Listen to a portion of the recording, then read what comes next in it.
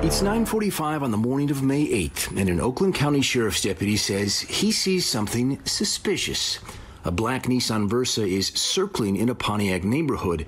The driver is 27-year-old Gloriana Moore. I wasn't familiar with the Pontiac area or the complex or anything like that. The deputy would later say that Gloriana was driving in an area known for a high level of narcotics and violent crime. She works for DoorDash. And when she was done dropping off her second order of the morning, the deputy kept following her for 6 blocks before turning on his siren. He would later say she was speeding. I was nervous because in the back of my mind I knew something wasn't right because of how he was following me. She pulled over almost immediately, and what should have been a routine traffic stop became anything but. What's up, man? What am I getting stopped for? What am I getting stopped for? I don't have to need my license. Nope, you do. Now you're coming out the car. Within seconds, the deputy reaches his hands into her car, opens the door, and tries to pull Gloriana out. She's still buckled in, but he keeps pulling. I'm scared. I'm in shock. I can't believe that he's actually pulling me out of a vehicle with no knowledge of why. According to the sheriff's office, the deputy pulled her out of the car for his own safety because Gloriana, quote, immediately recoiled from the officer and reached her hands into the center console. After about 2 minutes, 3 other deputies arrived to help with the arrest. Gloriana is pulled out, cuffed, and put in the back of a squad car.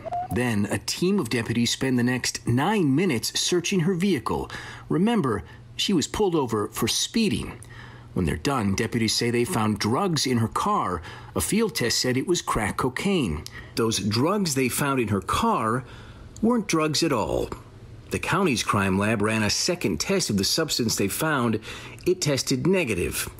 The drug charge is now being dismissed 3 months after Gloriana was arrested.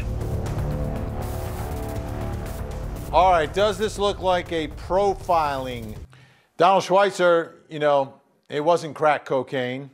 And now there are allegations from her attorney that this was a case of profiling. Why do you think she was stopped initially? Well, you know, I agree that this was proactive policing. And what I saw was a proactive cop patrolling a neighborhood, looking for crime, doing what we want our police officers to do. It's the typical guy working the beat, looking for people and pulling them over when they look suspicious. I have no problem with the stop at all. But like Randy said, is when he approaches the car and he starts addressing the person in the car, what he really should have done was maybe exercise a lot more patience. It only took 2 minutes for the backup officers to get there, according to this report. And had he waited for the backup officers, I'm sure that in time they could have gotten this person out of the car and done what they had to do.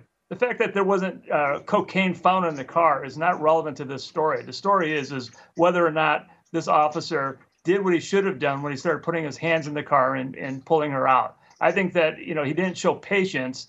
And I agree that this woman, like a lot of people we're seeing these days, thinks that you can tell officers, I'm not going to give you my license. You know, I'm not going to tell you my name. Well, it doesn't work that way. In our society, both sides have to act civil and do what's right.